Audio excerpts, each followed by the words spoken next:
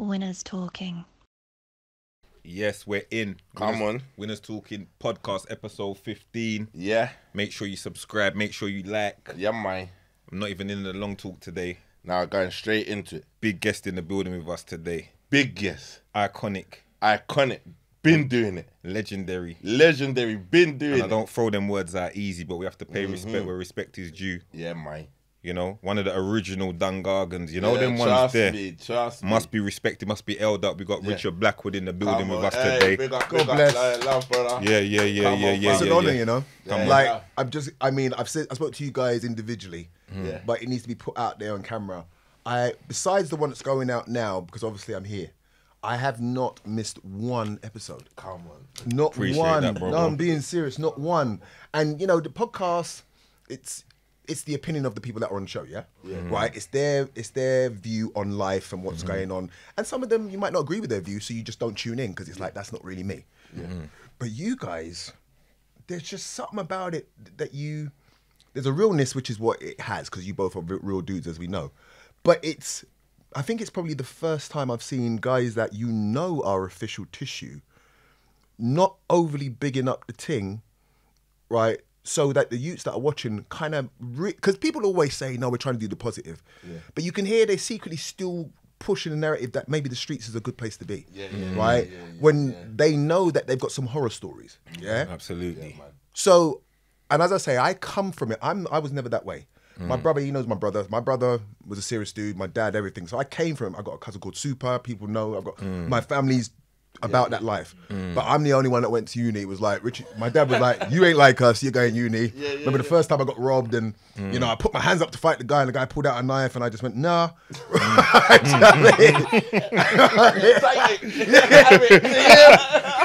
Didn't really want it. You know, like that. No, but the first part was good because I put my hands up and he looked at me and goes, I ain't fighting you. And I went, oh, right. And he pulled out this thing. Right? But I remember... We're doing it like this, yeah? I didn't realise those were the rules, right? So I remember like, and the first thing my uncle said is, I don't know how you're going to tell your dad. Because my dad is that guy. And I remember but I respected him because when I said it to him, his first words were, blood clot, man. Then he went, no, you're not like me. And that's what I wanted. He goes, it's all right, let me deal with it and blah, blah. And we got the guy, blah, blah, whatever. But that was the moment where I knew, it's like, you are not like, you're this way for a reason because you're supposed to take the name and take it over there. Yes. You know what I mean? And my dad was always... Talk to them. No. This is the reason why I really love what you guys do because, you know, people will see me on TV and they think I don't come from nowhere. Yeah. Because, you know, Richard speaks a certain way and he don't really understand it. And it's like... So what I say to people is, I'm the equivalent of what some of you road guys' kids are now. Right? Because my dad had a big house with a swimming pool off of that. Right? In Purley. So you know he was successful at it. Do you understand what I mean? Right? So... And his thing was that he didn't want his kids to go down the same road as him because he knew that when he was young, he was in that prison all of his life and blah, blah. And he always used to say, I just want to have a house with all my kids in it. Simple. Do you know what I'm saying? That was the fully. dream.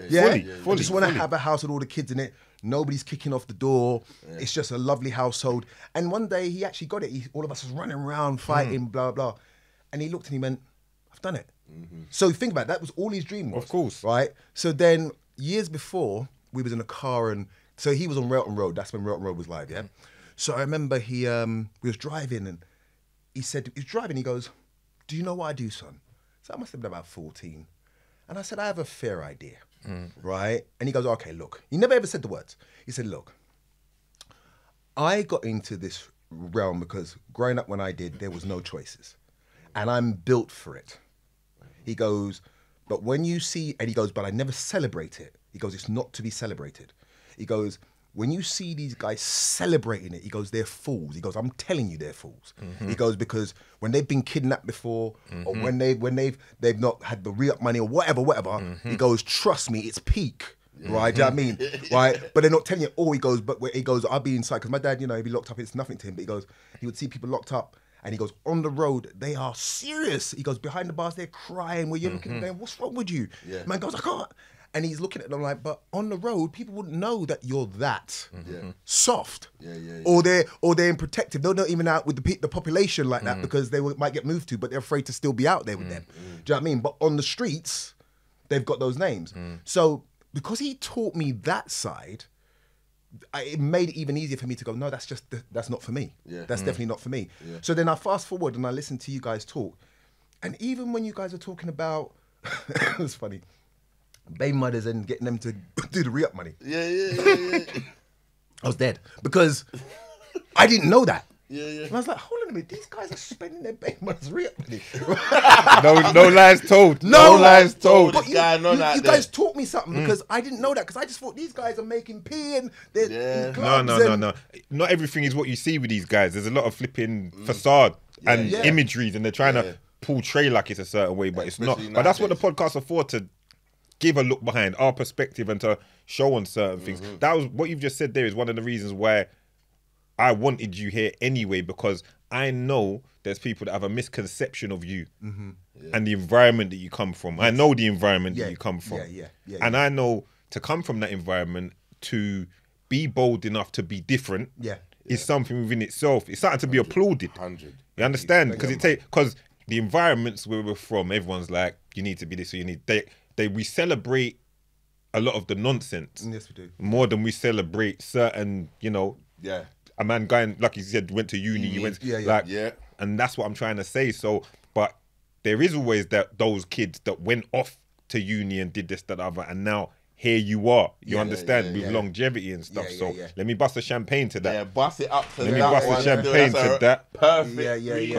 Because we got Big RB in the building. Big up. You drinking? Yeah. Well, you were Henny or champagne. I might go with the champagne. Of course, RB's gonna go with the champagne. Come on. Wait, you are the dark liquor specialist, you know? Come on. And then he just goes toilet. Yeah. In the middle of the work. I said, hold on a minute. In the middle of the work. That's the reason why I love this show. In the middle of the work. Because while the show's going, he goes, 1 minute. I go, And there was one the other day where it was getting to the end of it and I was ready to cut. But I weren't letting him out that time. And you don't see it, but behind the scenes, when they're just cutting from scene to scene, I'm all like, listen, I need to get out of here, bro. I've never seen someone go to the toilet mid-shoot. That's Douglas, though, man. No rules. Big Doug. No, that's why this is the best podcast, because I have never seen that before. And then it just cuts back to him feeling fresh, like, Like I never left. Since time I got a fresh glass. Because you've done everything. Let's put this in perspective first of all, because I don't think people really understand. 3 decades. Yeah, just under now. There you go. Just under 3 decades. That's crazy longevity. No, let's put that in perspective. That's real. Stand-up comedy. Yeah. You had the show, Richard Blackwood show. Yeah. There was something going on and MTV as well. Singled out. And TRL, which was like our request show, select. I remember that as well. Not to mention 2 of the biggest shows in the country, right? You can't get bigger soaps in this country than 100%. EastEnders and Hollyoaks. And then Choice FM. I was going to get to that. Choice FM, I can't forget that. DJ as well. One of the first to be playing my music on those kind of stations. Do you know how I did that? Go on. Right. So, first things first, I didn't mean to cut you out of the way, but... No, please, continue. Right? So, first things first, so when Channel U was big, I'm older, but I'm a fan of the grime, especially from back then. Because I could see the potential in it. And I just loved the fact that we were spitting on our own tongue. And spitting our truth. And I'm just, as I said, I'm big on everyone winning. That's just my whole energy. I concur. Yeah, you know that, 100, right? So what it was that there was a few people that I used to watch on Channel U that I just was feeling. And I remember the first time I saw you do this for my dogs, right? And then at the end, doesn't it cut to another song and you're by the wires? Yeah, got some glory. Listen. When it cut to that and I see you in the fence and I see the goons behind, right? And I was like, no, this guy, look, there's something different. So I was a fan of the realness. So what I would do, this shows how mad it is. So I get my stereo, plug it into the TV, and I would record it on CD. All the tunes that I thought were hard, burn it straight onto a CD, then carry it straight to work. And because it was my show and they didn't penalise me for what I played. Yeah. As long as there was no swearing, which it wasn't. But my thing is that, because I wanted people to also see that that's what it's about. It's not about making it successful. Thank you, sir. Making it successful and then it's just about you. Right, do you know what I mean? When you get to a position where you can, it's not always you have to, but when you can, sometimes just do that. Absolutely. Because what it is with America is America has that respect for the elders. Yeah. And Pound and I were talking about this on the phone. You hold on before you. No, say yeah, it, go on. You bring me perfectly into because I haven't said it yet. Yeah. Subjects of the day because we always have a topic. Yeah. You know we always have a topic. Let's go So in. the topic of the day is we don't support each other enough. Yes. Which I feel the RB's just kind of slid us into neatly. Yeah. Definitely. Yeah. So Real. please continue there, Yeah, RB. No, it's cool.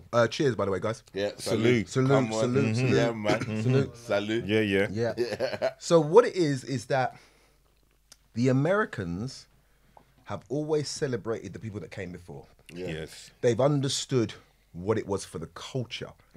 So think about it. Notorious B.I.G. died, what, 95, 96? around about that time? Yeah. Most of the rappers in America can still quote Biggie's tunes that are of this new millennial generation. 100%. So these are the rappers that were born after Biggie died, but they can still quote like it was all a dream and blah, blah, blah, blah. And it's because the culture begs for you to know it. So you're not cool if you don't know it. If it comes on, you got to go, it was all a dream. Right? Or 10 Crack Commandments. Like, everybody knows that tune. Right? Do you know what I mean? So it's like, even if they don't know their music, they know who Run DMC is. Right? They know who LL Cool J is. And he was one of the first rappers because he got signed to Def Jam when it started. But they know who he is. So whereas what I found out here is that we've got this culture where, and I see it on Instagram a lot, where the younger generation are quick to just turn around and say you're old. Yeah. Right? And cancel you off. And cancel you. Yeah. And the thing is, you're not even, like, they'll say, yeah, man's 30 years old. And you go, 30? Yeah. He's just arrived. Yeah. That means I'm dead. If you're looking at him, right, and I'm 48, what do you see when you see me? You see Skeletor. You can't see nothing. Like, I don't know how RB isn't celebrated way, in my opinion. Yeah, 100%. Celebrated way more than he is. Yeah, 100%. The CV is ridiculous. Yeah. Where you're approaching 30 years in the game. Two of the biggest shows right now, two of the biggest shows in the country. Hollyoaks, EastEnders. Yeah. My mum knows RB. Yeah. We know RB. My 9-year-old son knows RB from. Do you understand what I'm saying? Like, and all different types of people, even like at my gym. Come on, Like, anyone. One of the women at my gym, see you commented on one of the things. She said, Anyone. when I come in the gym, like she works at the gym, hey like Mandy, come on, She come in the gym, she's like, rah, Richard Blackwood. But when you actually see what type of woman, she's not like from our walks of life. You get what I'm saying? So it's like Hollyoaks and EastEnders aren't black shows. Yeah, that's what I'm These saying. These are national shows, so of course people know them, and he's been a star on those shows. So they have to. Everyone has to know who he is. Yeah. You brought it back to the block because he is of us. So that's why in your head you're saying no, but this ain't. But no, he's a national star. That's why I say to come from where you heard what the man just said. He just gave you a piece of where he's from originally. To come from where he's from, or to come from where we're from, and to ascend and go through one thing to the next, to the next, to the next, and to be at where he is now and what he's doing, we should be celebrating him more. 100%. But I don't see it. Nah. But what it is, but I noticed when he was going through his bad time, everyone was quick to say something. Everyone had something to say. Everyone had something to say. And it was a black publication that posted me on the front page. I remember. Yeah. I was younger than, but I remember. Yeah. They made a big thing of that. So why would we post up that and not be posting up all the successes and the grind? Yeah, that's why I You love understand the what I'm picture you posted saying? when you was watching the podcast. Come and you on. had all the awards out, the watches out. Yeah, let them know. That was a real Pressure grown them. man Pressure them. flex right there. You Yeah. get what I'm saying? Because You I'm letting them know. Yeah. You know what it is? It's my mum's got a statement that she always used to say, my grandma before, that you're old for you're young for a short time and you're old for a long time. Right? Yeah.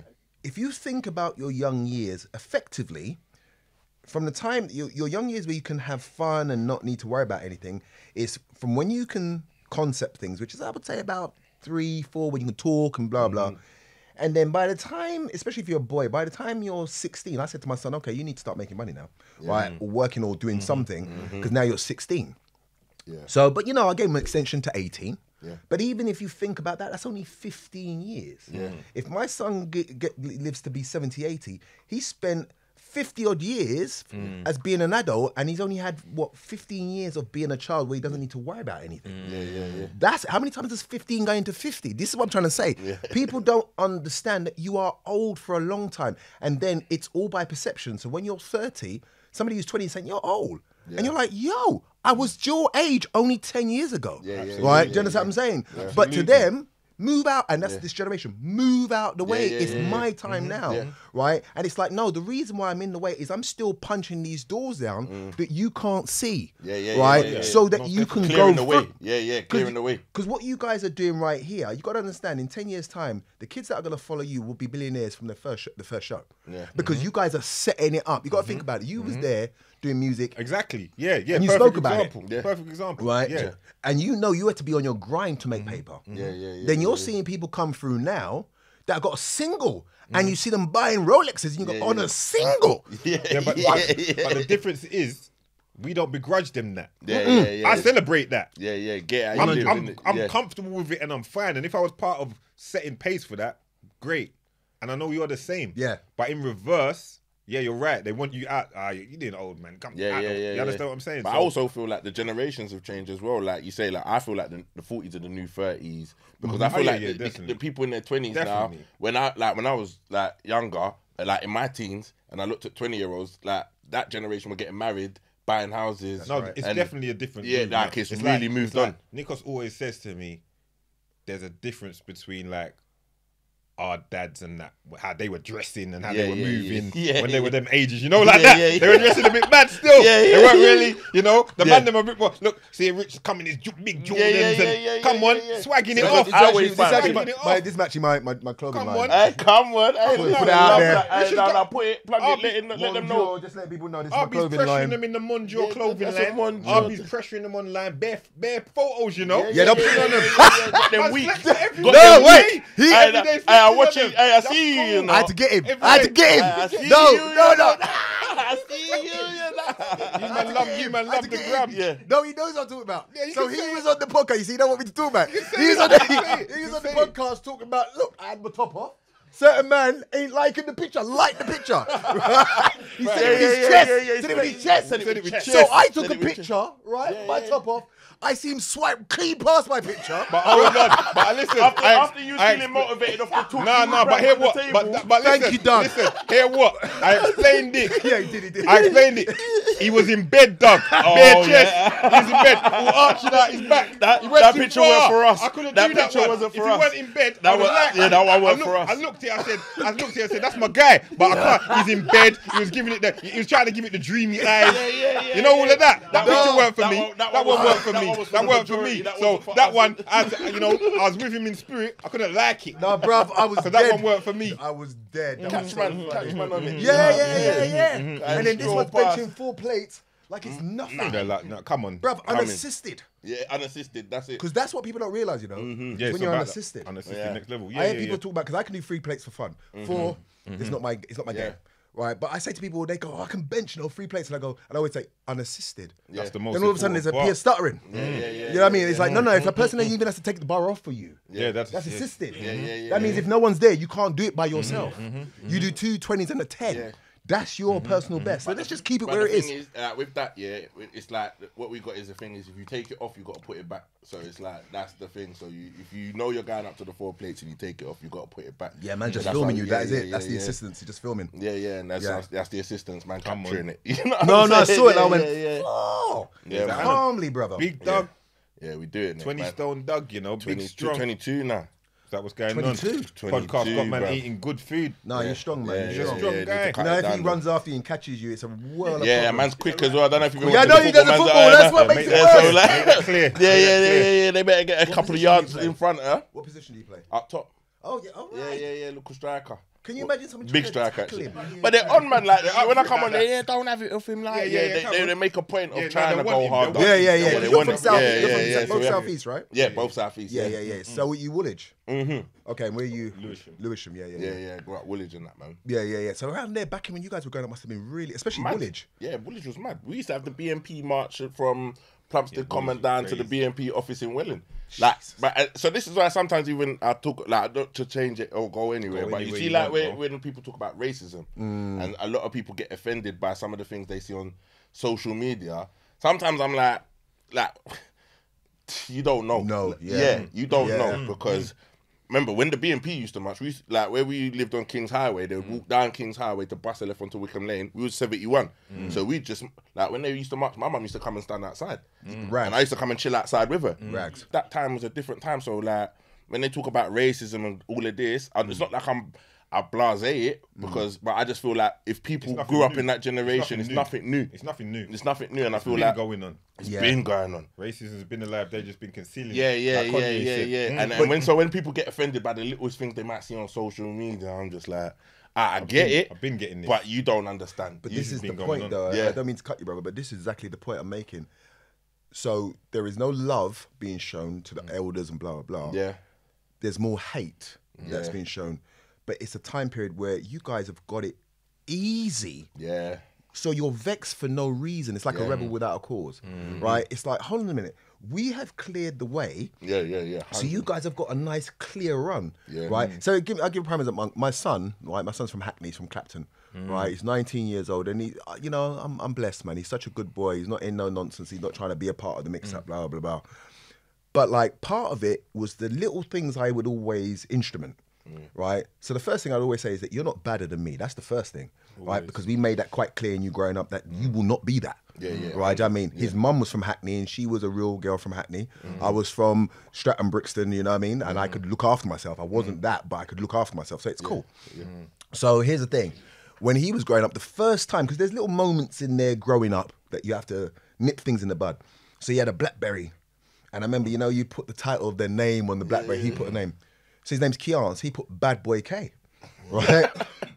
Bruv, as I saw it, I typed it and I went, you better take that down because there's no bad old boy in you, right? Do you know what I mean? I said, you're not badder than me. So I said, we need to come up with something different today. And he literally changed it to Swagger K. And I said, now Swagger? We can work. We have that all day long. We have that all day long. Right? Do you know what I mean? But abundant. I get you another pair of 110. Yeah, we keep the Swagger around. Yeah, but you're not bad because I said, here's the thing. You will get the wrong person that already doesn't like you looking and go, oh, you're bad, yeah? Okay, let me do not give that person the reason. Because you're a nice guy. That's right. Right? Do you know what I mean? And you can circumvent through right nicely as long as you keep that about you. I mean, I've got him into boxing now, so he can look after himself. But even still, my thing is like, don't call that onto you because it can come regardless. Absolutely. Right? Do you know what I mean? But the reason why I do what I do, the reason why your mum does what she does, is to make sure that you can be from Hackney. But you don't need to be about that. So you can be streetwise, but not road. The same way my dad made sure I was streetwise, but I wasn't road. Do you understand what I'm saying? Fully. Right? And this is where, as I say, because now, and I'm sure you guys can attest to this, all I'm seeing is that everybody thinks that they're road. Everybody. I go, what part of the game is this? And they don't even understand the real severities, hardships. Because you see, when we was growing up, you didn't see something till you physically saw it. Yeah. You get what I'm saying? Like, if you saw something happen, because you saw it. If you was in a rave and it went off, you saw it. Like, and then when you like, even when man comes and tells you a story, you can't visualize it because you weren't there. But it's like now, because of social media, everyone's seeing man doing this, stabbings. All of a sudden, everyone feels like they know what's going on because they're seeing it, and it puts them in a category where they feel like, well, like, you know what I mean? Like, man can, like, it's desensitizing them to the point where they actually think that that's them. Do you know what I mean? If you get what I'm trying to, you know what I mean? Kind of say, real moment. When you had a gun in your face. I had a gun in my face in the West End. Right, the man, and he was from Deptford, man, and so I knew he was about that. Right, and I remember he pulled the thing on me and my brethren. Right, and it was so funny because, like, literally now, because I'm still here, but I remember when he pulled it. And he goes like, he was trying to, and what I was wearing wasn't real, so it's like, you can have that. But I remember my friend was trying to get the drop on him. Right, do you know what I mean? So he had the gun to my friend, and my friend's still starting to edge forward. So he realised, oh, bullets don't scare you. So he just put the gun right to my head and said, make another move. And I remember I went, yo! Hey, man! Just pause, innit? Just cool now. Just cool now. I've got man like that around me. Sidestepping on some. I said, what do you think you're doing? No. There's man like that, trust me. There's man like that. Yeah. There's man like that. I've got man like that on this. Yeah. No, bro. Then when he ran off, he was like, "Let's go and run him over." I said, Yeah. Salute. Man. He's a real one, though. But I can feel both sides of the coin in that situation. Yeah. You know the ones that I can feel fully where RB's coming from because RB's owning his lane. Let me get home safe to my family. Yeah. Your guy is saying death before dishonor. But he's not necessarily right. RB could be the smarter man in the situation because look at RB. He's still here, living. You understand what I'm saying? What's a fucking little trinket? Take the watch. Yeah. If it's my son, I'm telling him, get them it. Get them it what they yeah. want. You've always trained though. You train in martial arts, right? Yeah. I know you have as well. Yeah. So what I did, so my dad did Wing Chun from young. So my dad's story was that when he was inside, he was slim, so he trained and got bigger, blah blah. And then he started to, and he could always fight, but then he did martial arts because he wanted to understand the science of fighting. So then when I was 13, I was growing up in the 70s and 80s when Kung Fu films were big. So like Snake and the Monkey Shadow and all those Jackie Chan films, you know? So I was turned on by that. You know, I was into like Benny the Jet Equidez and all these names. I used to buy combat magazines and stuff like that. So my dad signed me up with Wing Chun in St. Leonard's Church in Streatham. I was doing that. I learned there's 3 forms to Wing Chun. I learned the first form and I was like, okay. But Wing Chun is a very complicated system because you learn a bong sao, but you don't know exactly how to use that in a real fight because, you know, as I got older, I realized that a lot of martial arts doesn't work in real time. As you know. Right? I've got a cousin that does Kung Fu as well, and he says the same thing now about Wing Chun. He's a Wing Chun, I think he's a 2nd degree black belt. Oh, really? He says he found a lot of it doesn't translate. But anyway, No, it doesn't. It really doesn't. But I didn't know this. So this was my journey with martial arts. So then I did Taekwondo because I've got long legs, right? So I was like, and I knew I could, I'm 6 foot, so if I kick some crescent, whatever, blah, blah, blah. So I got good at that. Do you know what I mean? I was good at, and I had a bit of the hands from the Kung Fu. So then I moved to Brixton Hill, and I was like, I need to find something else. So then I started doing Muay Thai in Eltham, right, with a guy called Lee, Lee the War Chief, they call him. And he was training me, and I loved it because here's me thinking I understood the science of fighting in real time, and I really didn't. Man was just, man's throwing jabs and just thumping me in my face, and I'm like, how is it? And man's trying to flick it. Yeah! That's what these Kung Fu men do. That's what these I love them Kung Fu men when they come to spar, you know? Them Kung Fu men are on some sweet boy thing. I'm just like, Papa! You're actually punching through that. We're punching through that. Bro, you can't, when you do this. No, that's it. That's when just laughing. And then this is, but once again, so I had to realise, right? He knows, right? I know. Right? So then I was like, oh no, I don't know if I like the feeling of this. So I was doing my Muay Thai and you know, I was doing that for a while. I felt good about that.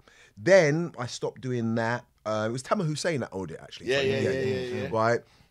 So then one of the best ones I did was a guy called Sifu Mark Davis, right? And he is, I liken him, I call him the rebirth of Bruce Lee. So he's got a style called MD Kung Fu. But and he trains down in by Crystal Palace, going down the hill there. And I remember I was doing what was the Bruce Lee's one, Jeet Kune Do. And it was good, but the teacher I found him a bit lazy, and also he didn't understand Wing Chun. So for me, I was like, that means you don't understand the basic principles of Jeet Kune Do, because it's what Bruce Lee did was he had cut out 2 of those moves because his thing was the direct, right? And Wing Chun was building the bridging, the process of getting to hit. But in real time, if you're fighting a boxer, he's jabbing and it's coming back. You haven't got time to build the bridge and do whatever. His hand's already back here, right? Do you know what I mean? But no, but you see, if you understand the science of fighting, you know what I'm saying. So when you go back to the original forms, when you see people do that, anybody that does this in real life, look what's open. All of this. Facts. Big facts. Do you teach your son? You know the drill.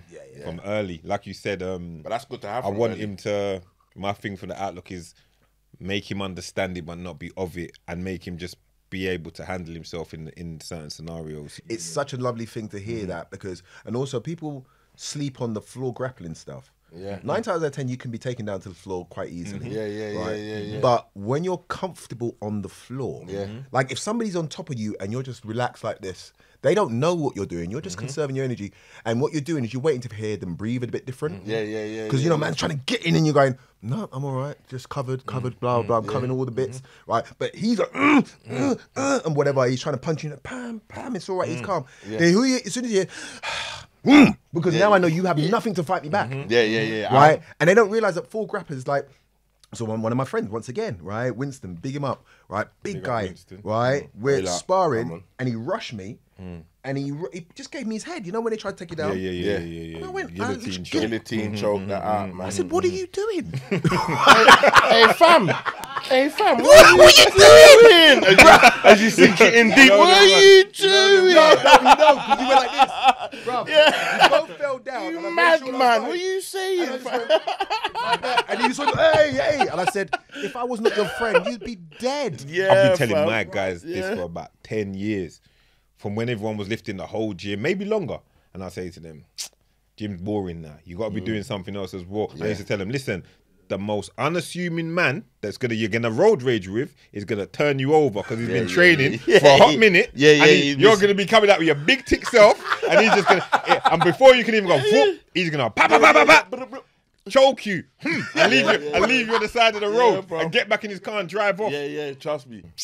No, hold on. Can we just talk about your guys though? Because we said it off camera. So if anybody remembers when you see Pounds on his videos, it's like you had to be of a certain level of a gym membership to be in the video, right? Even the girls looked like they worked out. Everybody was fit, right? Listen, and the faces that, you know, when the man's scowling, you go, raw, like, you think he's actually really looking at you. Yeah, fam, just take the change, fam. Listen. Bruv, the man said I walk with kidnappers. I said, did he say kidnappers? Think about it, you know, he was specific, right? They all do individual crimes. Yeah. This That's one is one of the the bars. You say that. That's what he's saying. I did. Bruv, no, it was hard. It was hard. Sending it back, but that video was wavy. I used to love that tune. It was groundbreaking at the time. It was groundbreaking. Love that tune. It was groundbreaking. Yeah. One thing I've learned in this journey called life that I'm on is that sometimes people don't give you your flowers at the time when you know in your heart you deserve it. 100%. But what happens is this. It's the perseverance that God pays attention to. Yeah. Right? That God looks and goes, you know what, but you're still going. These people are laughing at you. Like when I went bankrupt, listen, man. The laughter that I got from the black community, you know. Yeah, it was a real, I'm just one person.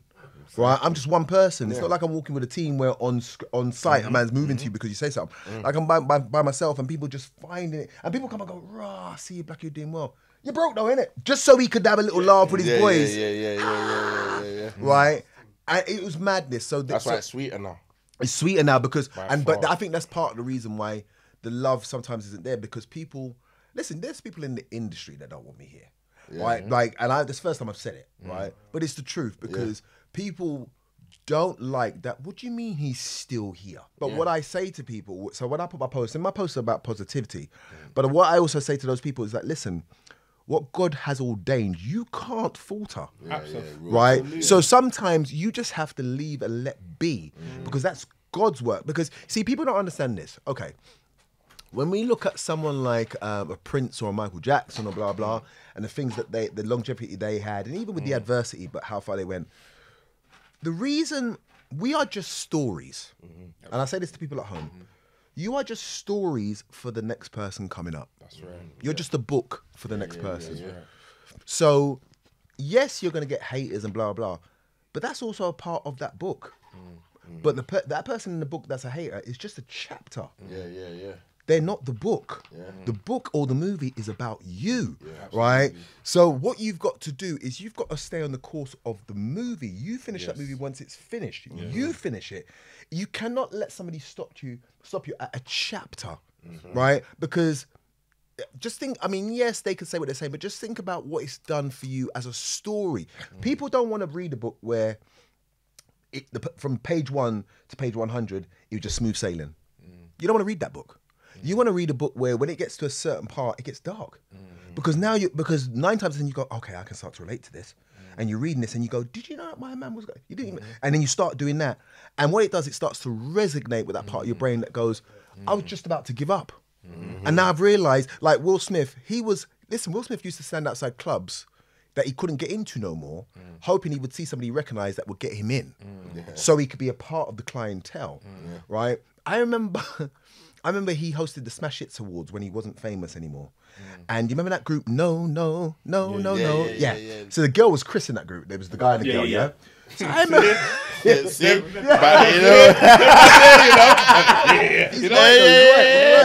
No, she's Chris. She was a Chris. Right? No Limit. No Limit. Oh, look at that. No, he knows the name. Bro, that was my era. I grew up them times. No Limit. That was it, right? So I remember, and they're Swedish. I grew up in Sweden, so I remember. I was like, oh, they're Swedish as well. So anyway, I remember this is how much he had fallen off. I remember seeing him hosting, and they closed the show, and the words that came out of my mouth was like, "Raw, Will Smith's gonna meet the girl from No Limit." Will Smith was a star, and I'm going, he's gonna meet the girl from No Limit, because I held her in higher esteem at that point than him, even though he was Will Smith. But at that point, he was just Will trying to do a thing. Yeah, he didn't have the Fresh Prince then. Oh, right. So this is before Fresh Prince. Yeah, so because remember, I was a fan of Will's only a couple of years older than me. Yeah, so I was a fan of Will when he was a rapper. Right, do you know what I mean? I used to, when he goes, I can beat Mike Tyson, I was a fan of him then. And then when he fell off, just like, oh, well, he disappeared, he was good, but... So then he was doing shows over here, trying to make money and doing little things. Shit. Yeah, people wouldn't remember that. We didn't know that. Oh, yeah. So he hosted the Smash Hits Awards. I don't know how much he would have got paid, but he was doing it to make money. Right? Then he got the Fresh Prince of Bel-Air. Then obviously he blew up and he got Bad Boys and blah, blah, blah. Right? But when you see his story, people turned their back on him, laughed at him. Right, now Will Smith is iconic Will Smith. Yeah, one of the highest paid actors at one in the world. Yeah. So I look at that, and there's two things that I now try to represent. I can't cover the 40s and the 30s no more. You guys have got that covered, right? And what you guys, if you're not sure, well, I believe you know anyway, but just to kind of re-stamp it, you guys are now showing this young generation that you come from where you come from, but there's a new outlet now that you can come out from, right? Do you know what I mean? And you can really make a difference, and you can change the lives of so many that come from where you come from because they understand it. I'm nearly 50. So now I'm trying to represent the 50-year-olds. It's like, you're still in the game, right? Yeah, don't let nobody tell you that you're old just because they think you're old, right? Do you know what I mean? I'm 50 and you still are bothered by me, right? Made you think, love him to death. Made you think, when I did the same topless, made you think, bruv, yo, I'm a fan, man, but can you allow that picture? Can we go back? But he's my boy, innit? Right? But what he was saying is, I love you, brother. I can't. Do you know what I mean? Can we go back to... So I just laughed and I went, yo, we go back to regular programming, right? But what he was saying is, I love you, though. Right? Do you know what I mean? So I understood that, you know what, made you think, I get it, right? Do you know what I mean? Like, I'll always still cater to the ladies because that's my lane, right? But at the same time, the fact that you've even reached out, hard, do you know what I mean, right? It's like, and I'm 50 nearly, right? Do you know what I mean? That's why you can push it even differently. RB though, we're gonna hold on. You push that lane hard. The gallop syrup. Yeah, because we have to establish. Not even sugar, syrup. No. Yeah, the gallop syrup. No, because you must understand something. Yeah. Listen, man. You gotta know your lane. You gotta know your lane. You gotta know your lane. If you still listen, do you know how many people would love to still have it at a certain point? Man. If you still Facts have it, only. Because you know what, I wasn't good at playing. Let me tell you a story, right? Oh my god, like listen, the players out there. No, players out Ladies there. and gentlemen, he's a professional actor as well. But please continue. Go on. No. Wait. When he said it, you know when he was off camera, he was shuffling paper, man. No, you know what? I might need a Coca-Cola for this one. I was never good at play. Okay, so what happened was when I was growing up, just to understand a bit of my history. So my uncle was a famous singer. Yeah. He did a song called Mama Used to Say back in the 80s, named Junior Giscombe, yeah? Oh, yeah. So we grew up in the same household, and he was 1982, I was 10. He's getting huge success off of this single, America, blah, blah, blah. So he's coming back home, because I lived with my grandparents at the time. He's coming back home and he's telling me mad stories. Yeah. Right? Sorry, there you go, son.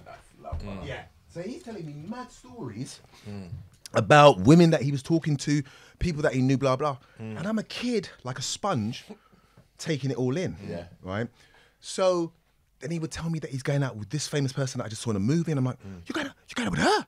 Like, yeah. I'm like, oh my God. So as I said, I'm a kid and it's impressionable, blah, blah, blah, right?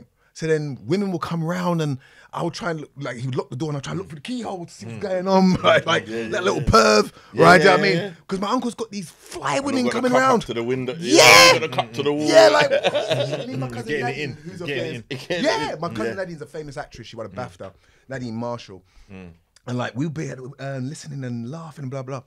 But what it was is that Junior, what I love him, I mean, he's my uncle, but what I love him dearly for is that he showed me that there was no ceiling. You know, when you told me that your son saw me in an advert for something? Crystal Maze. And he said, bro, that's Richard blah, blah.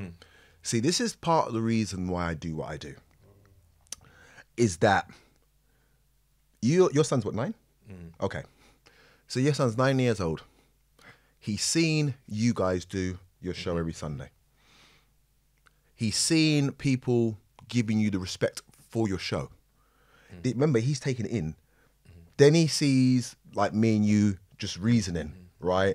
Do you know what I mean? To the point where he's like, Dad, that's Richard, just blah, blah. So now it's nothing. Oh, that's just Richard, right? So what he's starting to realize is that people of color, my family and then somebody I know, right, vicariously for my dad, they just do it. They just do it. So now, by the time he's like teenager, it is nothing to him to do that. Because guess what? I've grown up knowing only that. So the reason, so I go back to the story. So the reason why I say in regards to my uncle, Rick James, people like that used to call the house. My uncle said that I used to answer the phone and speak to him for a bit. So one time, he said that he was over doing a concert. So when they was in the car together, Rick goes, where's your nephew?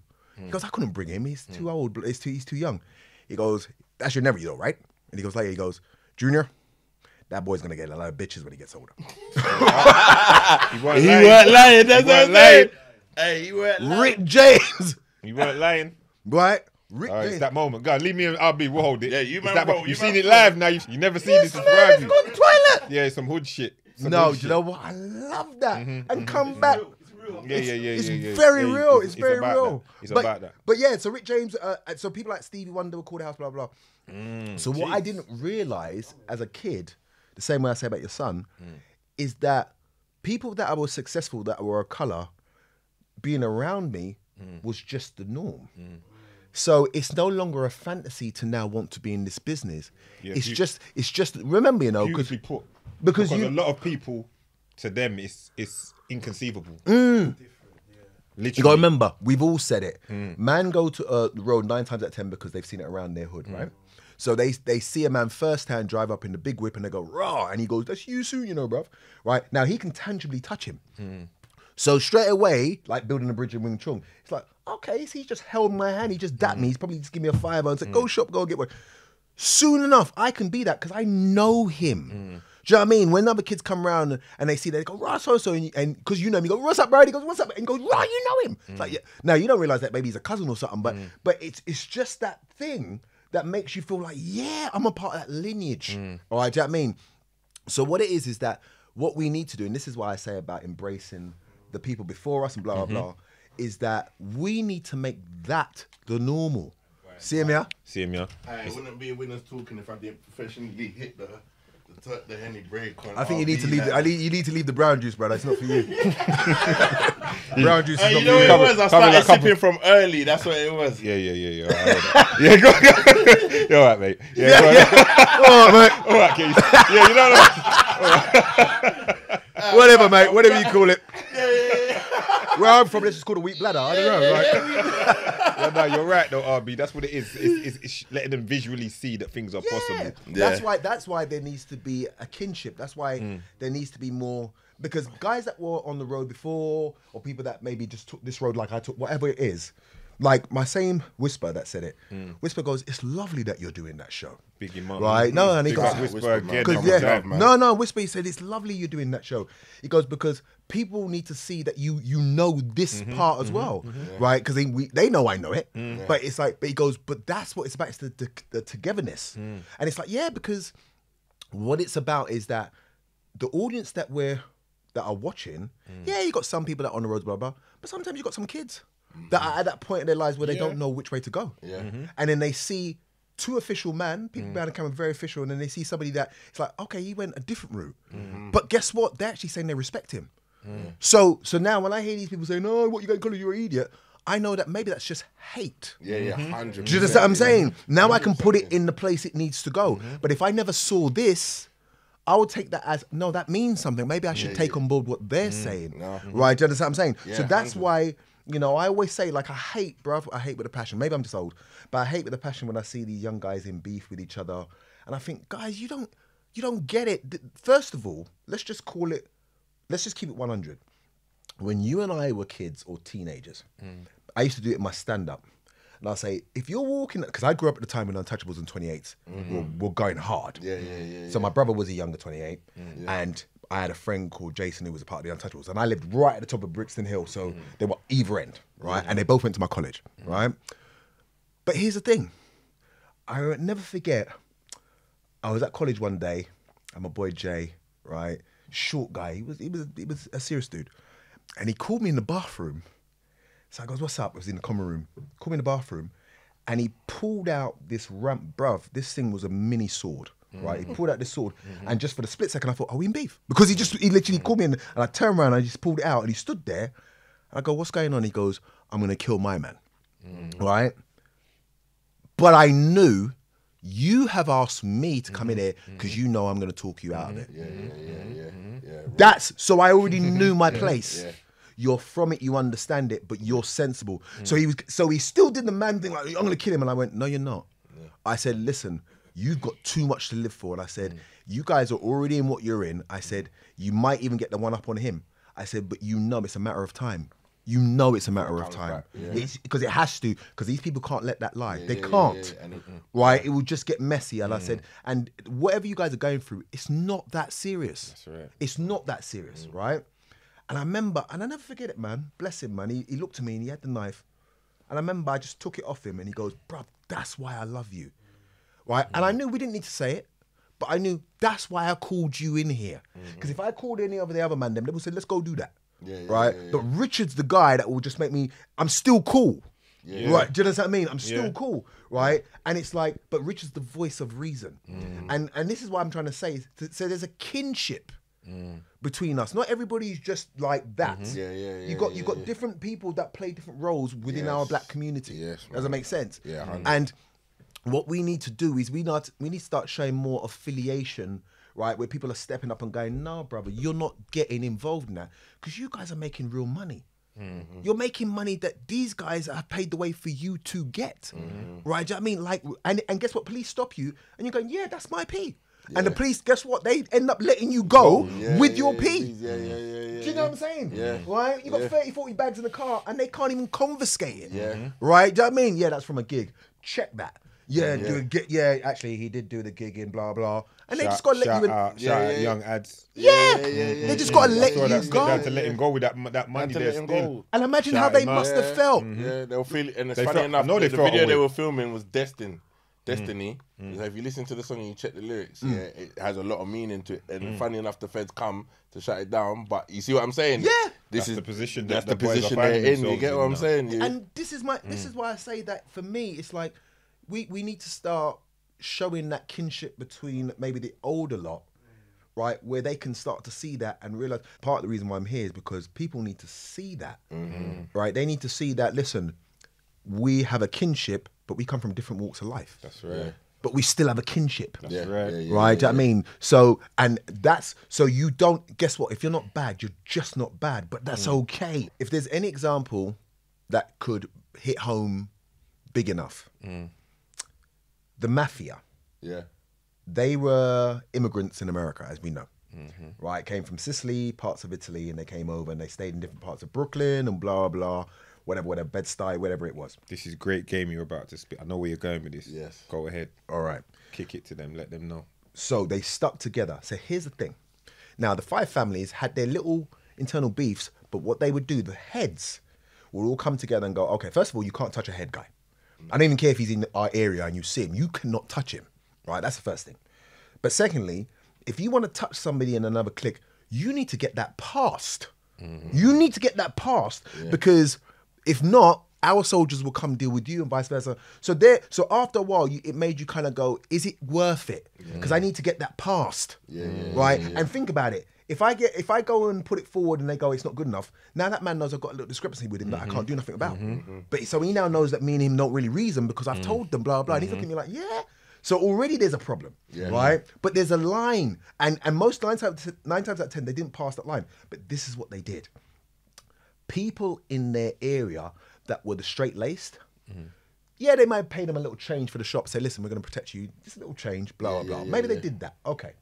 But here's the thing, nobody is robbing your shop. Yeah. You can walk down the street with £100 in your pocket hanging out. Nobody's robbing you, right? You can walk with your Rolex, nobody's tapping you, right? Because if they tap you, right, they're seeing us and we're taking it, we're making an example. Repercussions. Right, repercussions. So therefore, if you look at when they talk about John Gotti and blah, blah, the people in the community, you look at the interviews, he was a lovely guy, that guy. I love that guy. Because they felt safe. It's like when John Gotti's gone, what are we going to do? Right, because now, do you know what I'm saying? Right? So what it was, because their thing is, we only beef with people that are on our level, and even then, it needs to get passed. But this is what happened. They're building up their enterprise to the point where they no longer are called the mafia no more. But you've got people like that in politics, in the judge system, right? Policing. They know, if you think about it, you don't really hear people say the mafia anymore. No, you know why? It's not that they don't exist. It's that they've just merged into the higher place. They've evolved. So we don't need to go. They were the equivalent of a mafia gang when they were starting out. But they kept those rules, right? Because they knew the end goal is where we're trying to get to. So if you mash this up, we're going to take it personal because there's an end goal. So you look at that, and now Italians, financially, economically in America, are sound. But look at the size of Italy. All got their own show. The size of Italy compared to any Caribbean island. Italy's tiny. But guess what? You don't mess with them because they've done it the right way. And it always upsets me. It's like, what is it we don't get? But their unity is strength. They separated us. That's true. That's true. And we can't find our way back together. And we need to work on that. I feel like the fact that we're having this conversation now is sick because I feel people need to hear this and start to think about what is worth it. What beef is worth it, what ain't worth it, and also like we need to start pulling together because it's true, we're scattered. And if your veteran is telling you to beef, he's not your friend. Let's just have it right. If you're doing well in your life and he's saying, so what, you're not riding? He needs to go. Right? He just wants to see you crash and burn. If you've got a girl that's trying to put you in madness, that man says something that you're not going to move to him. No, you need to go. Because I'm trying to get somewhere and you're trying to put me in a madness. Why would you do that? But it's my honour. Fuck your honour. What are you talking about? What are you doing for man? Yeah, exactly. Behave yourself. Maybe we can just check that one to the game. Right? Do you know what I mean? Maybe you just take that L for the game because we're trying to get here. Do you think Kendrick Lamar's missus was saying, you better move to my man, you know? Kendrick Lamar was on big things. Don't worry, we've got cousins to deal with that. Even I, right? When I was coming up, man, like my cousins would always, I got jumped outside my place, 4 guys, right? And, you know, they got the better of me, whatever. But I never forget my cousin, 2 people, one guy from the area, he goes, yo, I did hear you got jumped. He goes, that got taken care of, right? Then my cousin, who's a serious dude, this is maybe a year or 2 years later, he goes, yo, cuz, did something? And I went, yeah. He goes, nah. He goes, they don't know where you come from, so we had to talk to somebody about that. Right? Do you know what I mean? How are they going to mess up what you're trying to do, acting like you don't have savages around you? Right? Do you know what I mean? But that's what it was about. Their thing is like, you can't touch him. He's doing something for us. You better believe it. You know what I mean? So guess what? We're going to take it very personal. Just the other day, right? What my boy Steve, he said, yo, you get into a fight the other day? So I said, no. He said, oh. Because, and then his bedroom coming up and said, yo, Richie, one girl he was with said, I see Richie arguing with one guy. Then I look again and he's knocked out the guy on the floor. So I said, as much as that sounds nice, I said I was in Liverpool. So I said, it wasn't me. But it sounds good. But man can't be troubling big RB right now. RB's busy right now. Exactly. I can't touch A-list. Listen, the man can't be touching. But hear the cry though. What made me laugh was that she came back to him and he just grabbed the something and he ran back out there, right? And he goes, I came out there and I looked and I saw the man on the floor. So he goes, I just went back in the car. And I was like, first of all, thank you. He goes, what you? He goes, come on. He goes, you can't do that to you and think that it's just going to be okay. But people don't get that mentality. They don't understand. They don't get that mentality. Don't get it. Yeah, you see that mentality there, like protect, like. Protect we the spoke king. Of protect the king. Thank you. Protect the king. Because it's not complex. It's not complex. And if you don't know about it, go back and check that one. That's what I'm saying. You get what I'm saying? Go and check that episode. You got to protect your kings. It's about. You got to protect your kings. Everybody's got to play their lane because eventually our kids have got to be the ones that reap what we've established. So when we're sitting back and we watch them, our kids have got to be able to come up to us and say, Dad, you know what? I feel like just traveling for a year. Go, yeah, there's fun. Let's go. Yeah, do it. Yeah. Go do that. Go see the world. Yeah, I might go to Thailand and India, wherever you want to go. Because we see white people doing that. Yeah. Right? That's what we should be aiming for. Not, oh, guess what? Look what I've got the chain. It's like, no. You've got to be in a place where, like, my son is saying he's doing his driving lessons. I said, yeah, I'll pay for that and I'll buy you a car. Yeah. What he's doing isn't for him. Yeah. You know them ones? Yeah. I know you're a real man, so I can say it without asking you. Straight. What he's doing isn't for him. There comes a point in your life where you know, like, yeah, good, but it's not for me. It's for my son and so on and so forth. Yeah. So I understand it's like that. Like, I want to set you up so you're not going to have to go through things and have to experience certain things and stuff. Yeah, man. You know? So salute to RB. Yeah. What's them Hollyoaks? Speaking of Hollyoaks, what's it saying over them sides? Cause no man's living good. I want a day in the life. You know, no, I ain't gonna lie to you, right? No man's living great. No. Great. I know, but I'm just giving it. I'm just setting it up. Yeah, no, I think gonna slam dunk it. No. It's a layup. He did a layup. It was a lovely layup, though. He went like that. He went, yeah. NBA All-Star. Yeah. You get me? No, I appreciate you. That's what I appreciate you. Right? No, do you know what? Right? First things first. It was the first show that I didn't need to audition for. That's the first thing. And I was doing a play called Typical in the West End. Come on. And it was doing very well. And literally my agent said, oh, Hollyoaks want you. And I said, well, we're going to do that. Right? So literally... What are you telling me for? You got the paperwork? Yeah, that's all I want to hear is, when am I signing? What's really going on? With the contract there. This conversation is a bit weird. Yeah. So basically, we'd signed the contract. I moved up there from January 5th. And I tell you this, and I'm a true Londoner. But the thing with Liverpool that I will say, first of all, the cost of living. Let's just establish that. So, you know, I put up pictures of my place. My place is a penthouse. My friends that have come up, they've seen pictures. Like, my sister came up the other day, and my sister said, bruv, like, she lives in Windsor. My sister went, bruv, nah. She goes, this actually takes the piss. Right? She goes, it actually takes the piss. She goes, it's so rascal up big. I said, sis, what I'm paying for it a month, I paid more for a one-bedroom here. But here's the other side. I've been to London now, maybe, obviously with my mum, I've been down a lot more. But I've been to London, I can count the amount of times I've been to London since I've been up there. And it's so sad. I don't miss London no more. But only, and not that I'm not proud of London, but only because I realised London is essentially a place where you're supposed to make your money and dig up. Yeah. Cut. Right, and cut, right? Now, don't get me wrong. I think it's good that our kids grow up here because if they can live here, they can live anywhere. There's an edginess to London that sometimes I think you just need to have, right? There's a certain thing where, excuse my French, you're not a dickhead.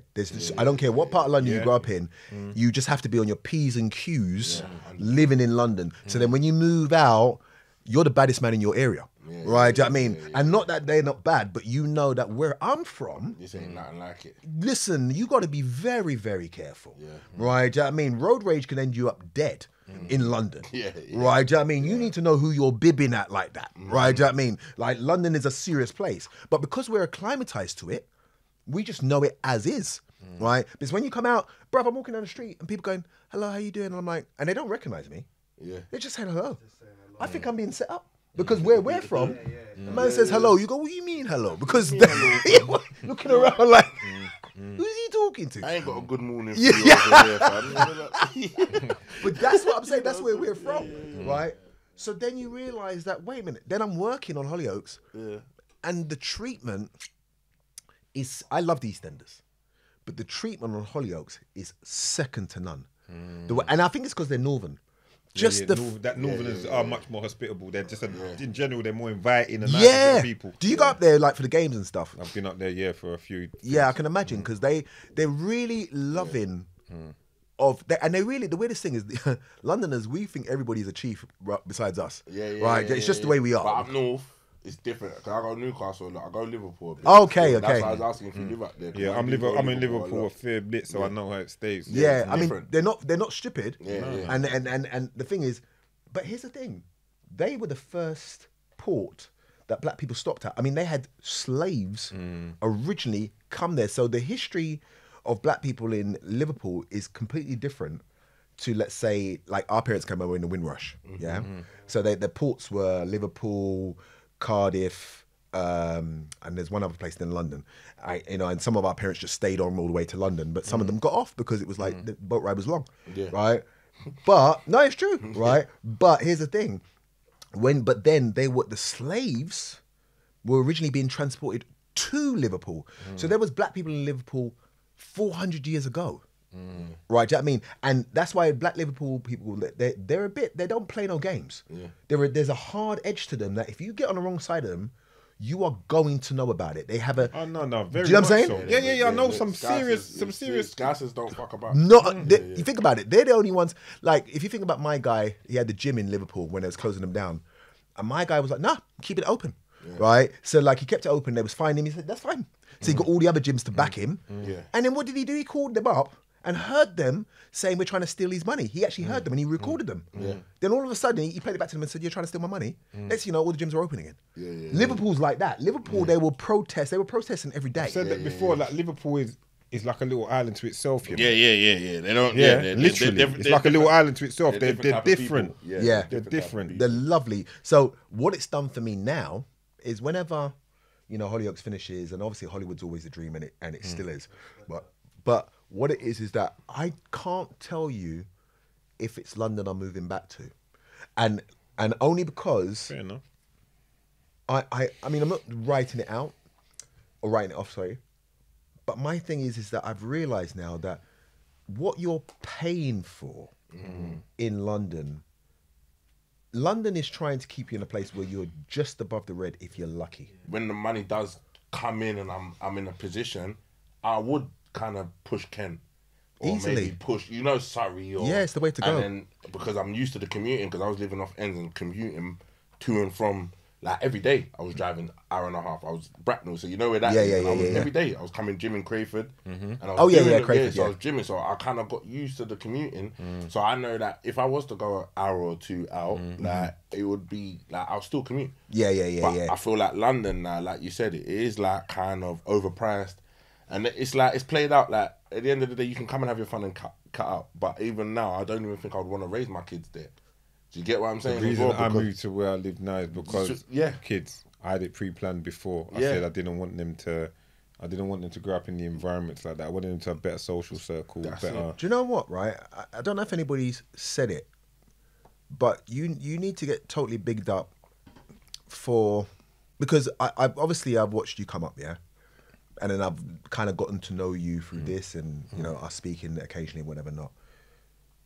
But you seem to be the template of if you're going to do the road thing, this is what you do and this is how you get out. You seem to be the template because because I listen to things that you say and it sounds like from young you always had a conditioning. Like I heard you say, like when things were getting a bit tough and you didn't talk to that girl again or whatever, when she said, "Oh, that doesn't sound attractive," and blah blah. But it's like, and you was what, 18 or whatever then? Yeah, that was kind of 18, right? 19, I think. So you're as a teenager where you could be highly influenced by being gassed or whatever, but you're still very much of like, no, the plan is the plan. So if we have to tighten up, we have to tighten up. And at 19 to be that clued in a world that's not forgiving. In a world where you have to be a savage so you have to be, because I always say, like I've always played bad guys on EastEnders and blah blah, and they say, how do you do it? And I say, you got to play the truth. The truth is that they take it to a line that maybe me I wouldn't be able to take it to, right? Their truth, their line is further, right? So if a man disrespect me, I might be able to go allow it, and if he gets rude, then I might thump him down and we have a fight, but I'm not going to kill him, right? But somebody else, he might murder you. And you might go, well, that's a bit harsh. Like, but that's his truth. Right? Do you know what I mean? It doesn't mean that he's a horrible guy. My truth is this. And guess what? Don't even engage with me here. Because my truth is that. And I can tell by your manner that you are not willing to go the same as me. So let's just keep it moving. Right? So that's how you play the truth of a villain, is that you know that they're like. So I remember the first time I auditioned for EastEnders, and they said to me, we want you to threaten a guy. So initially I was going to go, yeah, I'm going to do this and that. So then I went, no, actually, it's every day. So I just looked at him and I said, listen, if we have to go there, then I'm going to probably break that part of your neck. It's going to hurt a little bit. Right, do you know what I mean? But then after that, I'm going to push a knife through there. So it'll be quick. Right, do you know what I mean? Right? It will hurt, but it'll be quick. Straight away, it's like, rotted. He has no emotion. It's like, yes, because I've done this before. Right? A killer has done this before. A guy that sold drugs, it's not the first time he sold drugs. So when he's described, you said it on the first podcast, man, and you said, Chucky's my boy, Chucky Online, and you said when he was talking to my guy about prison, and he was like, rah, rah, rah. Big up Chucky. Yeah, Chucky's my boy. We've been boys from day one. I don't know how he felt about that still. But no, Chucky's my boy. He knows I love him, right? But what you said is what brought the difference, which is that you were sitting there going, that's a normal thing to me. So when I'm talking to somebody like that, I'm not going raw, I'm just going, it's what it is. Do you understand? And that's the difference, right? Do you know what I mean? So that's what you play when you're playing a bad guy. You don't go rah, you go the opposite way. It's just the norm. Completely. It's just what I do. It's normal. That's what I'm saying, right? So anyway, what was the thing I was saying? Sorry, I digress. When I brought that up, what was the last thing I was saying? Sorry. You were saying, you were saying that basically about playing the role and it being the norm and their truths. Yeah, no, but there was something I was saying before that, which is the reason why I went. I just repeated exactly what you just said. No, it's good though. It's good. I like that, Doug. I like that still. But yeah, Doug's like, you just said what you just said. Exactly, just said 10 seconds before. No, that was it. Sorry, that was it. Go on. Big up my brother Doug though for life. No. Salute the Jenna. Yeah, carry on. Good. If you go, salute the Jenna. It's all right. Right. It's all right. But this is what I'm saying. So when you talk about that, as I say, what it showed is that with you, that's it. I was talking about you, and I was saying what it is that I look at the stuff that you've done, right? The things that you've spoken about, whatever, that you've been open about, and you go, now if there's a way to do it, that's the way. If there's a way to do it, that's the way. Because it seems that even things probably got messy at a certain time. I know life is tough. But you've always seemed, and you correct me if I'm wrong, but you've always seemed like you've had your eye on the prize through all of that. Because when I hear you speak, even though you don't say too much, which is wise, but you speak like a man that's completed the game. Okay. So the same way the roads are, the same way entertainment is, you need to clock each level. It's really that simple, right? So when I was doing stand-up, I clocked stand-up, right? I made sure when I was going on stage, I don't care if you're going on before or after me, you better be good. And comedians will attest to this, because I'm coming to eat everything. I'm yamming everybody's food, right? No, that was my attitude. That's the right? attitude you got. Yeah, I'm yamming everybody's food, right? You know, when you're sparring, it's like we're sparring, but when we touch gloves and we go, I'm trying to kick you in the head, then afterwards we're cool, right? Do you know what I mean? If you kick me first, then that's your business. But I'm trying to take your head off for this moment, but we're still boys though, right? Do you know what I mean? Because I'm trying to get better, right? Do you know what I mean? So once you clock stand up, somebody above will hear. They just do. They hear like, "Rah, this person there is killing it on the circuit." So that's how MTV came, because a woman called Tulip was devising a show where she wanted a comedian that could go off script, and all the comedians were saying Richard Blackwood's the guy. This is '96, right? Richard Blackwood's the guy. So when I auditioned, I didn't know that she already knew of me.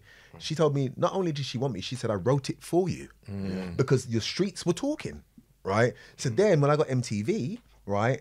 At first, when I did MTV, I did a year, the graveyard shift. I was doing MTV Base when it was just a show and not a channel, right? And I was doing that show and I was bringing out songs and blah, blah, blah. But it wasn't really doing that well. And then Trevor Nelson got the lick. And his show blew up. So I was thinking they was going to fire me. And they was like, no, we love you as a person. We're just going to try and find something for you. So then I did little graveyard shift shows here and there. And then what happened was two things. And that's why I said God is watching. So first of all, Donna Air used to always be drunk coming into work, so sometimes she wouldn't turn up, right? She's just partying. She's 18. So, and I don't drink, right? Even though I'm drinking this, right? But I've never been drunk in my life, right? So they would say to me, Richard, are you doing anything tomorrow? And I say, no. And they go, could you cover for Donna because she's not in? I said, yeah, cool, extra pay. I come in and I do my star. I'm just messing with the camera. So this is before people would talk to the cameraman and stuff. So I'm with the camera and I go, yo, what's your name behind the camera? And he go, I said, no, it's live, so you got to talk. Otherwise, we're not going to move on. So what's your name? Then I'll give him a nickname and blah, blah. So it'd never been done on TV before. So I was doing that.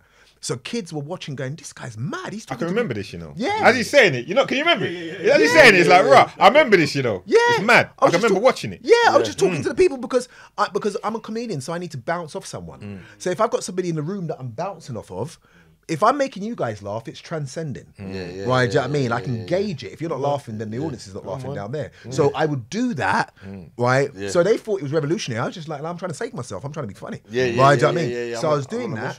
But then Channel 4 was hearing that this guy is changing the game. I did an advert saying, watch MTV, not just me, for MTV. That's how big I was becoming. But I didn't know. I was 27, right? So then Channel 4 came to me and literally had a meeting with them. And they said, would you like your own show with your own name? And I said, would I? Right? And I said, well, yes. And they said, okay, we're going to give you that. Right? So they gave it to me, but it's because I clocked that level. MTV was done. Right? So then I got Channel 4. Right? So this is what I'm trying to say. Then after that, I went to America, blah, blah. Then the bankruptcy happened and then I had to come back. But guess what?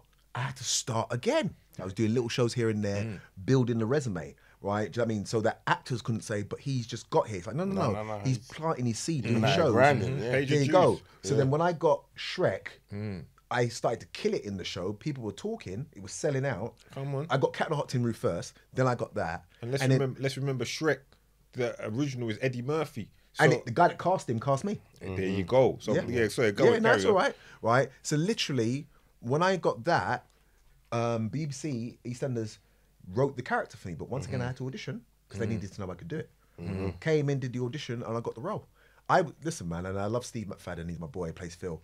But I'm the first person to knock out Phil Mitchell on EastEnders. I was gonna say salute for that. Still, you had to put hands on Phil and let it be one of the man them. Let it be one of the man them. Oh, what the fuck's happening there? You know that Phil would have been like, what the fuck's happening? And you know what? I had to show them. I did a telephone and I went bang, right? And I choreographed that, right? I mean, because they had a fight. I said, no, I got that. I said, are you throwing a hook? And he went, yeah. And I went, yep. I'm sliding down the middle, whap. Right? I mean, because people need to know that I can fight. Right? It was for people at home going, okay, no, he studied something. You know what I mean? Like, you know what I mean? I was all in. Yeah. But Phil was like, yeah, no, I was all in. He's all in. Right? You know what I mean? Right down the middle. And literally, I remember it came out on my birthday. And my boy called me up and said, yo, because I was out. He goes, bruv.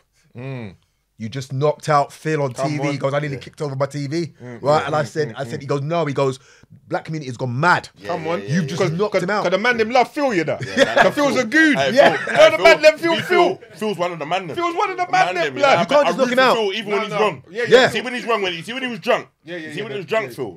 Phil's my dog. Drunk Phil was hard for me. Yeah, and if you see him acting that, was real. He'll be normal here. We're just talking. He's an incredible actor. He's an incredible actor. And he's from Harsden, you know. He's from the Roads. Come on. No, he's from the Roads. His family are about it. Right, his family about it. So like, we were talking. He would talk about Lovers Rock and you know about Janet Kay. And I go, well, you know about Janet Kay. Right, he knows his stuff. He's Harsden. Come on. Yeah, so he's man them. He's North Weezy. Steve McFadden. I got to big him up because he's a lovely guy. But literally, right after that, my whole life changed. So then when I did that for a while, I did it for 3 years, and then as I said, Hollyoaks. So I clocked EastEnders. Now I'm trying to clock Hollyoaks. So that's why I say to people out there, listen, it's not about, and this is going to sound horrible, you know, and I don't mean it to be horrible, but my thing is like, just be on your grind and do it. Right? Because please take note, everyone. Yeah. Come on, man. No, because you guys, I mean, if you're not going through it already, you're going to start to go through it where people will see your platforms doing well. And man DM and said, so what, bro, man can't come on the show. And you're going, no, you can't come on the show. What are you going to talk about? Right? Do you know what I mean? Right? Then you get. This is a good snippet for next week. No. And this is a tremendous snippet. Talk to them. No. I thought to take a Henny break while you No, take a Henny break. Take a Henny break. But it's like literally, you like, because everybody thinks that their story is something that people want to hear. Like the man goes, my story's been ruined, and I go, so what? Like, so I don't think they care. Right? If know what man's been through, they don't know who you are now. What you need to do is get yourself to a place where they want to care about what you've been through. You just a dude walk up and go, "Rock, man's been in wars, you know. Good for you." Right? Do you know what I mean? Man's been in prison. Right? And it's not that you're being horrible. You got to remember, it's business. It's business, right? At the end of the day, what you think you're offering, like man would send me music, like even back in the day, and they'll play me a tune. Like one guy sent me a Instagram and he goes, "Could you like my page or my song?" When I heard the song, I was like, I can't like this. This is garbage. What are you trying to do to my brand? Right? Do you know what I mean? But to him, it's the best. And I'm like, no, because no one's telling you the truth. This not it. It's not ready. And that, this, that. You know what I mean? So, but this is what I'm trying to say. Yeah, because he ain't watched it yet. No, this tonight's episode 14. Oh, really? Yeah. Someone used to tell them last week. No, I'm glad that you did that. Yeah. But that means that you guys are on that. That's why it's the winning podcast. Right? Do you know what I mean? Yeah. Because it's so important that people want the hurry come up. And it really infuriates me because it's like, you're not... If Kevin Hart posts a picture, like Kevin Hart's my boy, I've never asked Kevin Hart to post anything for me. Right? Because I know that Kevin Hart's audience doesn't give a shit about me. So they're going to look at his page and go, "Who's that?" They're just going to swipe past. Who's that? Richard who? Yeah. Right, do you know what I mean? And no, Kevin, I want you to post about your movies and your day. Hey, this is Richard Blackwood. That's nice. No one gives a shit. Right, do you know what I mean? Because we're on Kevin Hart's page for Kevin Hart. That's right. Don't get me wrong, if you're advertising like you got your clothing line, blah, blah, that's different. Right, do you know what I mean? So me wearing your clothing line, that's different. Because it's like, because it shows that you're working and I'm working with you. But I'm not giving you something. Right, do you know what I mean? Right, you know what I mean? You said to me, "Listen, bro, you don't need to wear it." But I will. And I will take a picture of it because that's who I am, right? Do you know what I mean? That's it. But the fact that you even said you don't need to do that is the reason why I will do it, right? Because you're not asking for nothing. Do you understand what I'm saying? Because I just maybe it's wrong for me to be that way, you know. No, but I get it. Do you understand? Yeah. Because I like things to be organic. You see, like yes. If a man, like if I see something, because I see a lot of stuff, like social media, everything, I see it. So when I see certain things that my people are doing, I'll share it organically. Yes. Because my people That's doing the way, it. yeah. But then when I get DMs from people that I don't even know like that, and they're like, "Yo, fam, share this for me." You think you're cheeky? Yeah, I think, but what have you shared of mine? You get what I'm saying? Like, you've not organically just shared some of my shit, and I've noticed that you've done it. And we definitely wouldn't ask you to do it. And we wouldn't ask you to do it. But if you've done it like organically, and he's like, and you're like, "Oh, Dougie, look, you got a little following or whatever. Do you mind doing this?" I'd be like, "Bro, you've been showing me mad love. Yeah, let me do it. What else you got? Send it." Do you get what I'm saying? Like, you get what I mean? Like, that's how I work. And I get you're that, right. and I see how you're the same. Yeah. Because I feel like it's true. People want the fast come up, and then all of a sudden they'll fuck with you because of that. It puts them in a position. It's not because they're doing you a favor. It's like, you get what I'm saying? It's always to kind of put themselves in a position to, of course it is. But it doesn't to get work, them somewhere. though. Yeah. And I don't mean to cut you, but it doesn't work because what God's got ordained for you is yours, you know? Yeah. Right? It's yours, right? So you think that God doesn't see that my man here, in his, regardless of how he's smiling, you think that God doesn't know that your heart is saying, "Let me just leech onto my man." God's heard it. So God's gone, "Don't worry, I've already put things in," because maybe he's such a nice guy, he doesn't see it. Yeah. Or maybe he'll help you just because. That's but right. I put things in place that as you're getting to that next door, your things are just going to go, "I can't grip onto him." Something's going to happen where you slide the F off, right? Because positive and negative can't share the same space. So he can't or she can't come with you. They can't, like what you said about the girl. That, I mean, she's probably a friend now, but she couldn't come with you on that journey because she ended up mashing yourself up if you are not strongly convinced. You know what I'm saying? Right? And that's so now you guys now in this room, you're all, even though you're family and whatever not, but you're all on the same thing, which is we're trying to clock this game. That's right. Right? Yeah. And trust me when I say, right, and I'm not saying it to you like you don't know it. But eventually, you're going to see, and not eventually as in far from now, everybody's going to want to be on the show because it's going to be a show that you need to be on to get through. It's going to be a show where it's like, right, you know what, I need to do that show in order to just even be seen. Because that's why I like the fact that I appreciate you saying it. No, it's real. It's real. It's real. And part of that is, number one, all the things I said, but it's because you're, once again, I keep calling God, but God looks at what your heart's about. And your hearts are about making sure that the next generation can do better. And people don't understand, like I said before, we are stories. So what story are you? Right? God doesn't want you to be out here just hurting people and being selfish, God goes, okay, your truth has got to then come back and bite you because you're not getting what this is about. This is not about you. You play a role in this world. Now, don't get me wrong. You might reap these great things because of what you put in, but you're still just a story. Yeah. Because there's someone richer than you. There's somebody doing better than you. You might be rich, but you might be emotionally drawn. Right? Do you know what I mean? That's why I say, you guys are just clocking each level. And I'm telling you, as there's a God above me, soon enough, you're going to be on this show and people are going to be to the point where you're having to employ somebody or something where they're like, bruv, there's a waiting list, you know. It's like a watch. There's a waiting list, you know. I don't appreciate you saying that. Telling you. We received that. Yeah, no, and you know what? Sometimes God sends people vicariously to send messages. Yeah. Right, do you know what I mean? I just feel compelled to say it. I appreciate you saying it. You reaffirm thoughts and things that are discussed. We talk a lot. Like it's not even like talk a lot and just like we're looking at the situation where we're taking it all in and being grateful for the situation, but realizing how quick things have progressed. And understand it's not just there's God's work at hand. Yes, it is. Because we believe we've got faith. Yeah, 100. We understand that it's not just like by luck. Yeah, there's the things because like we said in the previous episode, we could have done this. We tried to do this before lockdown. Yeah, I remember you guys were talking about it. And it just didn't happen. And then I think one time I hit you up and was like, right, what about the video link? Or we spoke about it. About the video. Yeah, about because a lot of Zoom and Instagram and people was like, no, because the quality shit, it's just let's stick to the script. We need to be in the room together and so on and so. Stick to what we had planned. Yeah, I mean, I reached out to him, you know. Yeah, and I have no problem saying that. And I'm a proud man. I'm a Taurus. I'm sensitive. Right. So I had to think about it, like, should I not? Because that's just who I am, right?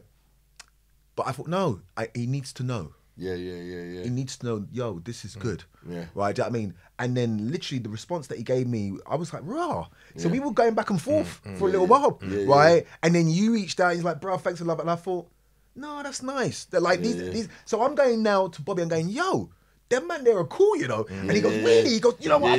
So he's excited. Saying the same thing. Yeah. You know what I'm saying? We're like, wow, because when I see your message and that. Because what it is, the times of standoffishness and all that with another black man and all of that and not hailing each other up, dead. That's all dead. Yeah, that's all dead. That's what I'm saying. Like, just having that attitude and being like that has brought us all together in this room where we're now chilling. I feel proud to say, no, I know them. Come on. And vice versa. Nah, real talk. When you sent the birthday thing for my son, I know. Nice. I appreciate that so much. And I know that's real, man. And I know that my people then was like, raw. Is that what's going on? I said, come on, that's my friend. But once again, that's what I'm saying. What it's about is that. So now we're peoples. Exactly. So when he said it to me, I goes, no, that's family. Right? Do you know what I mean? We're peoples now. Because as I say, it's now about the next generation. He's supposed to just look at that. Like, that's just Richard. Do you understand? He's just supposed to look at me like, who? Hip? Yeah, that's Richard. He's supposed to look at me like that. Where other people go, what from Hollyoaks? No, that's Richard. Exactly. Let them say that to him. He's in a different lane. My oldest son is like that now. See, like with the Jadon Sancho thing. If I had got that 6 years ago, you know, Jadon, he played football. He played for England. If that had been 4 or 5 years ago, he'd have been like, Jadon Sancho. I said, Jadon Sancho. He said to big you up. Carry on his day. But that's where he's at now because he's used to it with me. Because he's had it. My youngest ain't had it, but the littlest one, every year in his birthday, used to be like, I'll get someone with his gigs, rap man, they'll send him a video. Do you understand? So he's kind of indoctrinated. He's grown in the scene. Whereas my youngest now, I told my youngest that, he's like, he kept talking about Felix, because it's his favourite character on the thing, because he watches it. So blessings for that. Oh, but I see. I said, Felix. I said, I know Felix, you know. Like, you don't know Felix. I said, I know Felix. I don't Richard. You don't know Richard. But now I've noticed. Fast forward a few weeks, he ain't making that same. You see, you're right. He's calm on it now. He's calm on it now. Yeah. Now you see, you're right. He's calm on it now. You're right. Listen, it's supposed to be, because that's why I said about my story with Rick James. After a while, all these things that people I met became normal. So when it was time for me to become successfone to me, it made no sense how I couldn't.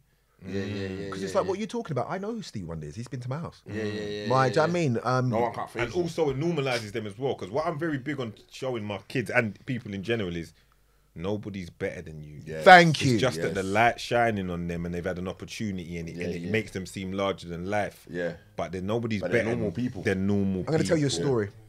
So, when B.I.G. got killed, right? So back then, he was supposed to fly to the UK to do an interview. He was with me, right? So literally, like, he was supposed to fly to the UK to just do an interview with me. And I remember and then I turned up to work. It was supposed to be in Yo's Sushi in Dean Street in West End. And I got to work. This is before internet. I got to work and they said, "Oh, he's dead." And I said, "Don't be stupid. That's not even a funny joke." So no, he died a few hours ago. And I'm like, stop it. They go, no. We've got to do a new show. He's dead. He got shot. So years later, I watched the movie and there's a scene in the car where Faith Evans is saying to him, "Aren't you supposed to be in London now?" Yeah. Every time I see that scene, my heart goes, because he had specifically come for my interview. Yeah. And he just chose to miss the flight and he died. Right? So but I say that to say, right, that these things are normal to me. If he had seen me, he would probably be still alive to this day. I'm a part of that history, as distant as it is. I'm a part of that. Do you understand what I'm saying? Yeah. Right? You know, like, but to me, it's the norm in terms of, B.I.G. knew who I was because he was coming to see me. Right? DMX, he did the first ever interview he did in the UK was my show. Right? He wasn't doing nobody's show and he came and he did mine. And I made him do a comedy sketch, and how I got him to do it, I said, "Listen, I always make the person do a comedy afterwards." He goes, "I don't do comedy." Right? And I went, "Okay." He goes, "I'll tell you what." He took me up in his room, pure man sitting on the bed with his shoes. Right? Just tongue. Barking. Yeah. Right? Yeah. So he goes, "You know what a Philly blunt is?" So I was like, "I don't really smoke, but I kind of know." He goes, "Okay." He rolled one, it was about that big. He goes, "We're smoking this together. Just me and you." He goes, I don't smoke. He goes, "And I don't do comedy." Right? He goes, "If you smoke this with me, then I do comedy." And I shit you not, he was, this thing, he smoked it from there to where it's not even, you can't see it. Right? But I don't know if it's God or whatever, I didn't get high at all. Right? And he kept on looking at me, he goes, "You high?" And I was like, "Nah." And he was like, "You smoked before?" I said, "I swear to Christ, I don't, it's not my thing." And literally I smoked. He goes, "Okay, that's my word." And then he did a sketch with me. It's the only one he ever did. Fucking hell, right? So this is what I'm trying to say. God kept you sober. Yeah. I think I was nervous because the man them looked like they were terrorists. It's like I got to keep my P's and Q's because I don't trust this guy, right? But that's what I'm trying to say. All these things after a while, these stories became normal, and then there's stories that you love to pass down to your kids because they're sitting there going, "Oh my God!" And it's like, you've got stories to create. Yeah. You've got stories when you write that book or whatever, and you're telling people, and they're going, "Oh my God, that's what life is about." Right? The story shouldn't be when Rich did that song and he said, "I wonder if the streets still remember me." Right? And that song is one of the reasons why I am the way I am, because he tells the story of these men that were doing madness and then locked up, and he goes, "I wonder if the roads still remember me." And it's like, no one cares no more. Nobody cares. No one cares. But you're living in past history talking about what you used to do, and no one cares no more. I've never wanted to be that. Right? My thing is, you're not going to speak about me in yesteryear. You're not doing that. No, you're right? So I'm rewriting. You guys are doing that. So people say, "Oh, Pound, he was a rapper." And it's like, yeah, but what's he doing now? Oh, he's doing his thing right now. That's right. You know, right now. Right, you can watch it right now. Let me type it in. You can watch, this is today's one. Oh, Lockdown 2.0. Yeah. You get what I'm saying? Do you know what I mean? Right, so even the thing you're saying about me, you guys are doing that. You're revamping, right? Which you've got years of this. But you might turn around in 10 years and go, "Okay, we've clocked that. Now it's time for us to do something else." So then guess what? When you're nearly my age, nearly 50, you're still current. And people are looking at you like, "Why are you still here?" And it's like, because I know how to reinvent myself. My story's not over. Yeah, you set the blueprint. The story's not over. And guess what? I still look good. You still have to mind your girlfriend. Right? Hey, on that note. Listen, they better know. Let's wrap that up. I like that ending there still. Couldn't have said it better myself. Couldn't say it better. Still have to mind your girlfriend. Still have to mind her. Still have to grab the remote control. Yeah, car. Still have to lock off the iPad. Yeah, car. She might slide in the whip. Winners Talking, episode 15. Salute to RB, Richard Blackwood, the original pioneer. Come on, man. Honor. Great work. We need more guests on there. Get the guests on. Yeah. We're going to keep the guests coming. Levels. But listen, love. I'm glad that I was part of it. So you had made you think I was here. I feel good. They're all gonna come for you now, you know. No, let them come. No, they're all gonna be like, "Oh, we want you on your podcast now." They weren't there before, but it is what it is. Ah. It is what it is. You know, it is what it is. They weren't. Yeah. I know this. Yeah, agents, all you know what I heard. I didn't hear nobody call my phone before. Yeah. Listen, love for coming out. They reached out to me from a while back about this, just so you know. Yeah, this ain't just a yesterday thing. Reached out a while back, so that's why I say these men are good people, not just yesterday. That's right. Yeah. Come on, man. Let's go. Been back and forth. Man. Episode 15. We're done. Step.